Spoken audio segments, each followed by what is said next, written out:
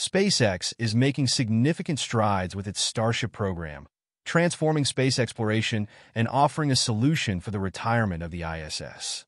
With the capacity to carry up to 100 people and an internal volume of 1,000 cubic meters, larger than that of the ISS, Starship promises to redefine space infrastructure with modular spaces for research, sleeping quarters, exercise areas, and even gardens.